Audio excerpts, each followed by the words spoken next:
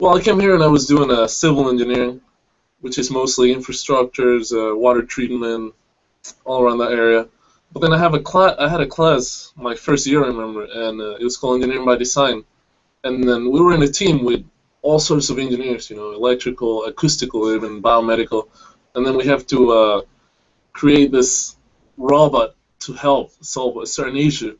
I remember we did one for as a as a guide dog for blind people, but it was this little robot that you can control with a remote control, and it had a speaker. And I don't know, I got so into the whole process of building this little machine that moves and helps other people that I thought maybe this is this is what I want to do. So now I'm doing mechanical engineering, and you have all sorts of courses. The basic ones, thermodynamics, machine design, fluids, heat transfer.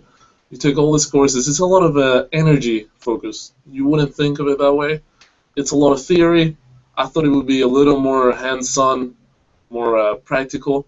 But there's a MET, which is mechanical engineering technical part of the engineering, that's a more hands-on one. The one I'm in, it's all theoretical. It's more designing the part for something, designing a system, a cycle.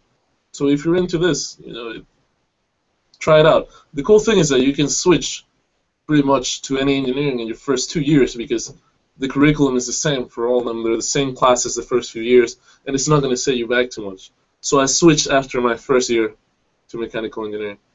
We have our engineering building in the university, and the courses are great.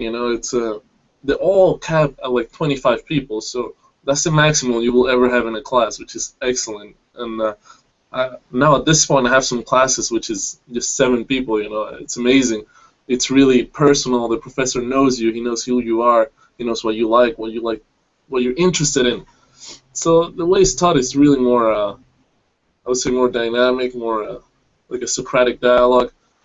It's not like a lecture. You go in there and it's actually everyone's putting in their perspective, what they think. It's really nice. In the United States, they're used to doing a lot more homework than we were back home.